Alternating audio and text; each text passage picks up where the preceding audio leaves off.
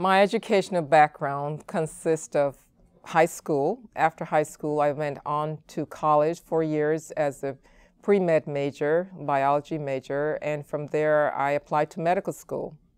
I was accepted into Columbia University College of Physicians and Surgeons, and that's when I did 4 years in medical school. During those 4 years, you get a chance to be exposed to the different aspects of medicine, and you begin to see what you like and what you dislike, what you want to gravitate to, and you are given an opportunity to then decide what you want to do for the rest of your life. For me, my interests sort of sparked. I know I wanted to be a physician.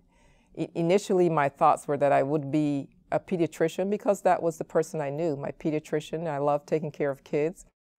But in my first year of medical school, I think gross anatomy was quite a turn-on. And the ability to dissect out a body, to see how it works, to understand the intricacies of the various organs and the bones and the muscles was very intriguing to me. And I think that first semester of gross anatomy did it for me, and I wanted to be a surgeon after that.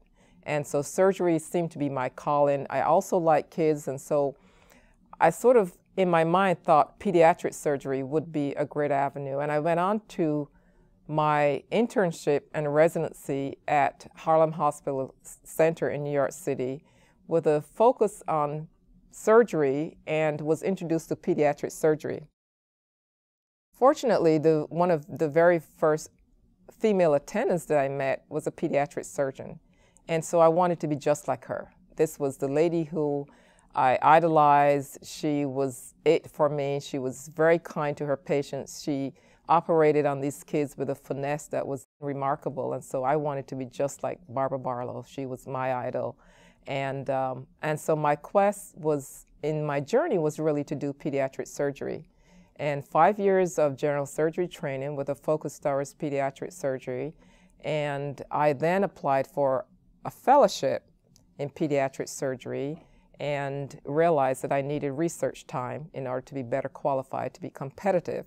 So I ended up going to University of Pittsburgh to do a research fellowship year, 2 years of research to make myself better qualified to be a pediatric surgeon. And those 2 years of research were supposedly in transplantation. And so my 2 years in transplantation fellowship post-general surgery got me hooked into transplant. So that's how I ended up being a transplant surgeon.